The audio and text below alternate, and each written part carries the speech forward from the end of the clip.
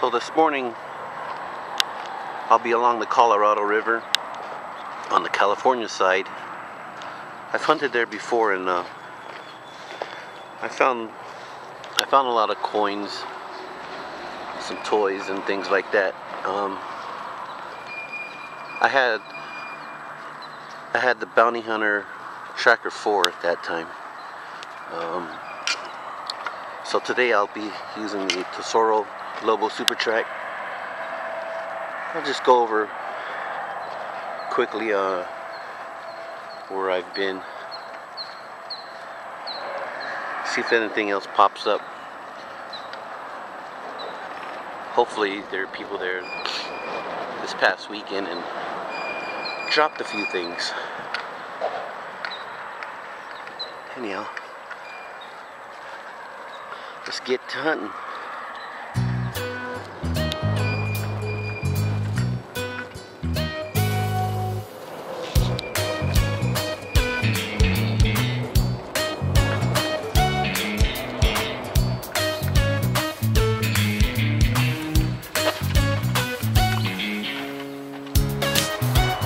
There's Arizona on the other side over there.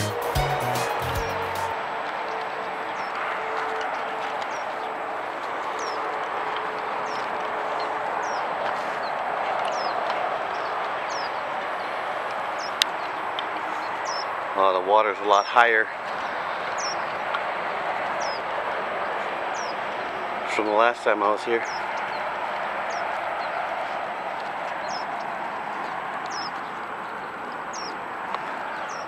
Oh man, a lot higher.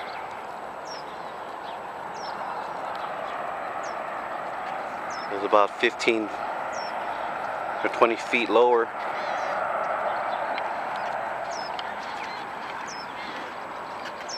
Yeah. Well, let's see. I don't think anyone was here. I'm just gonna go through this little strip right here.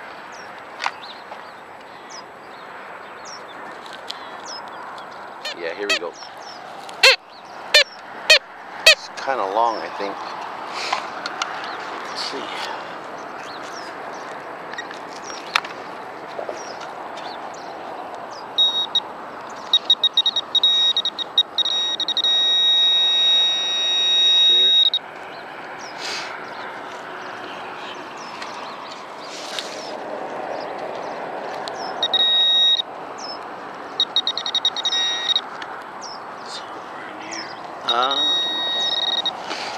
There you go.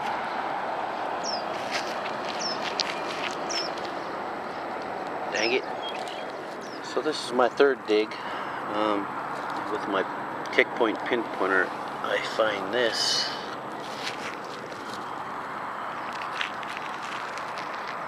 Nickel. Yep. Oops. So, there's hope. So far I dug up a bottle cap and a pull tab. So here's this nickel, and we keep on hunting.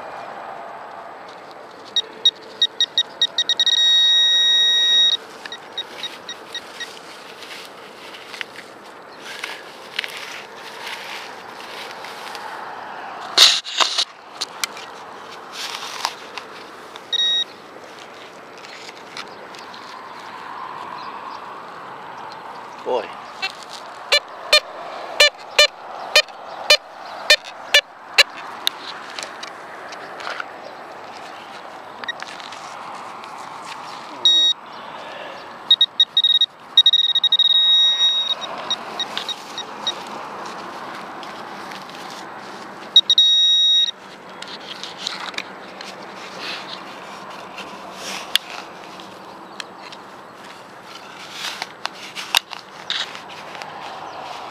A lot of crabgrass growing on top of the sand. Here. Another bottle cap. Boy, these people. You know, these days I can't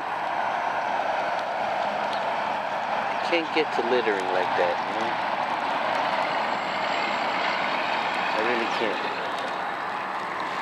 So, what other people do,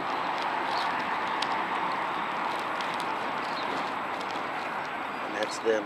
Alright, while I'm out here, I guess I can show you that I had my sensitivity at 4, and I was picking up a bunch of bottle caps and things like that, and that's how I hit this nickel. 4, but you go above 4, say 4.5, you don't pick up anything. So, and that's with the Tesoro Lobo Supertraq. I normally would have my sensitivity between 5 and 6. So the places I've been checking before, man, I must have passed up a bunch of nickels. Yep. Well, just to let you know, that's what happened to me. I did find nickels though, but I think I may have got lucky because there were other coins nearby. And yep, you live and learn. There you go. And depending on how you would swing, I have a target here that I don't know what it is yet, but it's like a single tone one way and then a double tone the other way. So watch. Oops. There you go. So I don't know what that is, but I'm going to try to retain that info in my brain housing group, and let's see what's down in there.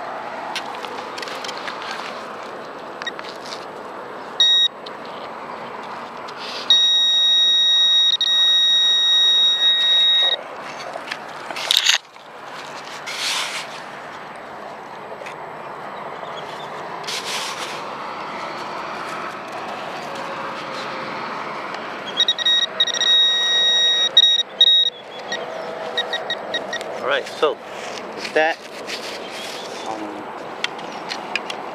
the disc level is set at 4. We pull out this penny. And there you go. Something.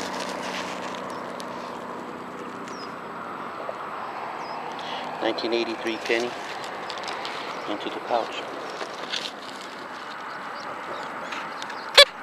So I get a tone at the water's edge.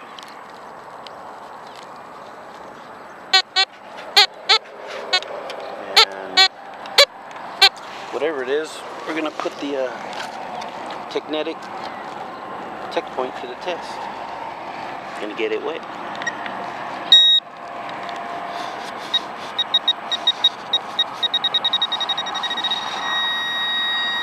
Right down there.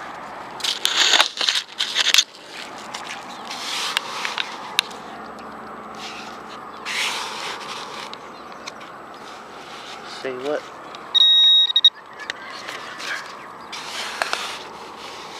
There you go. Our friend Corona. Into the pouch, Corona. Well, you know, you wear gloves to help protect yourself. But then sometimes you get these little things still poking at you. Ouch. Well, I checked down through there. That little path that led to the river. And I'm out of here. West Interstate 10. Yep.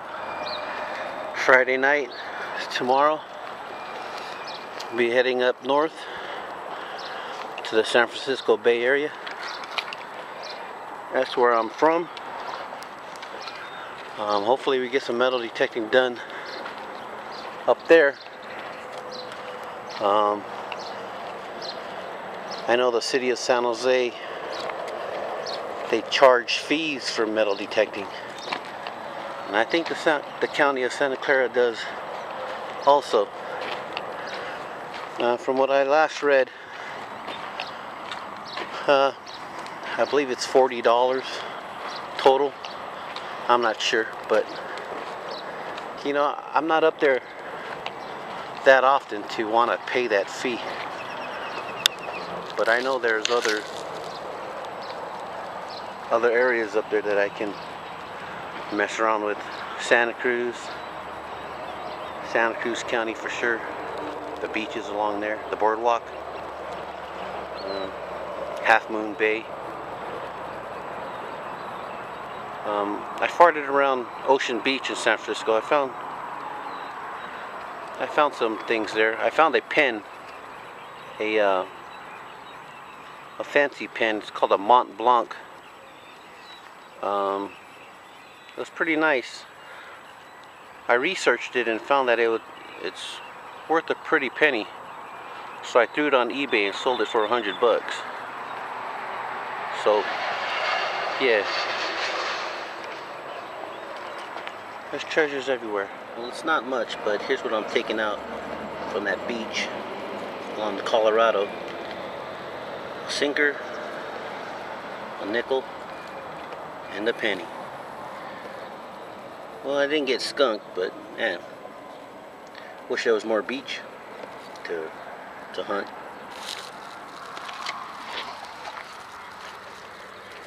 Yes, sir.